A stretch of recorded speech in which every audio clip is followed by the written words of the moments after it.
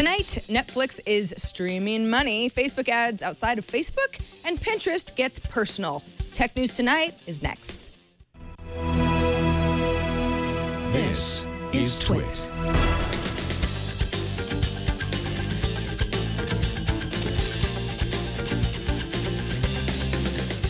This is Tech News Tonight, Show 8 for January 22nd, 2014. I'm Sarah Lane, and let's get right to the tech feed.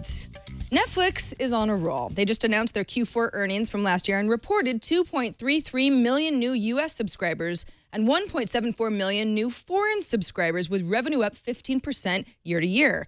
In a letter to shareholders, Netflix CEO Reed Hastings and CFO David Wells said they're planning a substantial European expansion later this year. They also hinted at 3 new pricing tiers for new customers, though no specific deals on those new tiers or when they'll start just yet. The company's taking a measured approach to changing up the plan, saying, quote, eventually we'll be able to offer new members a selection of 3 simple options to fit everyone's taste. So clearly they don't want to upset their current customers like they may have done in the past. Quickster, anyone? Facebook announced via blog post today that it's experimenting with selling ads on other companies' mobile apps. Now, this might sound familiar. Back in 2012, Facebook started a similar mobile ad test, but then abandoned it a few months later. Then last September, the company started testing mobile ads again with third-party ad servers. Now, Facebook says the new project involves ads Facebook will serve directly. Question is, what do the ads be like? Well, app install ads are likely, not just because they're very popular, but because it pushes big Facebook winners, think Candy Crush, into other apps everywhere and lets Facebook use its own ad space for big partners like those lucrative TV deals we keep hearing about. We're bound to hear more in Facebook's earnings call in 1 week. Pinterest is experimenting with a new version that selects other people's content based on your interests, and the option is being gradually rolled out to some users this week. It's called Personalized for You, and it's content that algorithmically selects based on your pinning activity. The feature also brings a new interface to the site. It looks a little magazine-like, kind of like the Flipboard News app. For example, categories that you're most interested in are larger than others. Pinterest is also testing the use of animated GIFs on the site. Take that, Tumblr. Coming up, an implantable device that can harvest energy from your organs.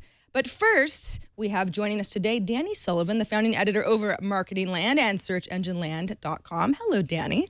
Hello. And thanks for being on the show, because I know you were on This Week in Google just a few minutes ago. That's a little bit of a warm-up for this.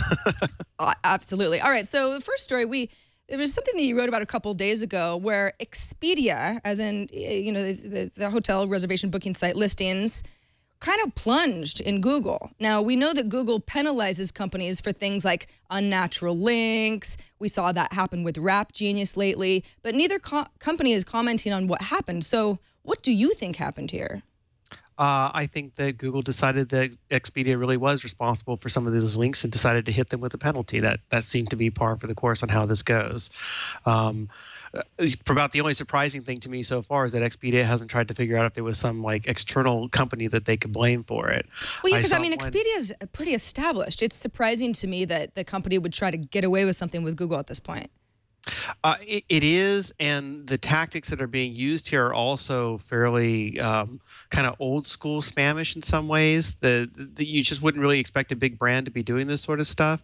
There's the potential that somebody did it to Expedia, but if that were the case, I kind of would have expected Expedia at this point to have said, no, this wasn't us, and that Google would have stepped up as well. But to get the silence on both accounts, you kind of think, all right, there's something going on here.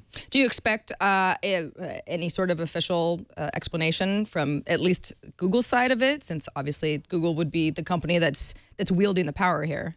Yeah, no, Google tends to not talk about these things directly. Instead, you get these posts that come along that talk more generally. So last year they were unhappy with some advertorials that were happening, and some UK newspapers and Interflora got hit, and at the same time we got a warning like, don't do advertorials. In this case, we saw a lot of links that are showing up in guest blog posts, and coincidentally Google did a post this week saying, hey, you shouldn't be doing guest blog posts just to try to rank better in SEO. So I think that's the kind of message you're going to get from Google, and really we just wait to see now and see if Expedia regains its traffic. And another sort of weird link story, a bunch of hotels listed within Google Plus Local had their links that were leading to their official sites hijacked and replaced with ones that led to third-party booking services. For example, roomstobook.info showing up rather than Marriott.com's official domain. What happened? We don't really know, and Google's being very silent. But what happened was you have these hotel listings. A number of them were actually verified, so that means someone had to have requested the listing and use an official phone number, an official address for the business to claim it.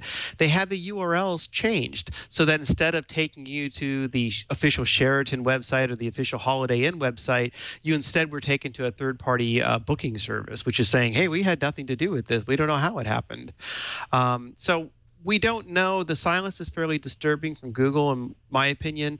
It's as if there were thousands of listings for people in Google Plus that suddenly found that their profiles were changed not to point to their own personal blogs or their own personal websites, but instead to be pointing to other places. If that had happened to real people, I think you'd expect Google to say, hey, this is how it happened, or here are some things you need to do to protect your security, or we're investigating it. In this case, because it's just business listings, they kind of seem to want to stay mum and not say anything about it. Do you think it has anything to do with any of these local listings being unverified? The unverified ones would be easier, but some of these were verified, and that's the confusing thing. To crack through the verification, either you've somehow managed to intercept the phone call or message that, or actual mail postcard thing that got sent to the business, or somebody at Google internally may have made these sorts of changes, and we don't really know what happened with it. But the unverified stuff, if it's just unverified things, you'd be more like, okay, well, that could happen. But the unverified stuff makes it very concerning. All right, well, Danny, thank you so much for joining us. Of course, you can find all sorts of Danny's opinions on stories like this and others at Search Engine Land and MarketingLand.com. Thanks for being with us. Thanks for having me. Finally, your future cyborg implants may not even need batteries. Researchers at several universities in the United States and China are working together on new technology for harvesting energy from internal organs. For example, a pacemaker could draw energy from the heart itself. New technology uses nanoribbons covered by flexible, biocompatible plastic and a tiny little rechargeable battery. When any moving organ flexes the nanoribbons, it generates electricity and charges the battery. Well, with that, that's it for this edition of Tech News Tonight. If you haven't already, don't forget to subscribe to this podcast at twit.tv/TN2. Our next newscast is tomorrow at 10 a.m. Pacific. I'm Sarah Lane. Good night. Bandwidth for Tech News Tonight is brought to you by Cashfly.com.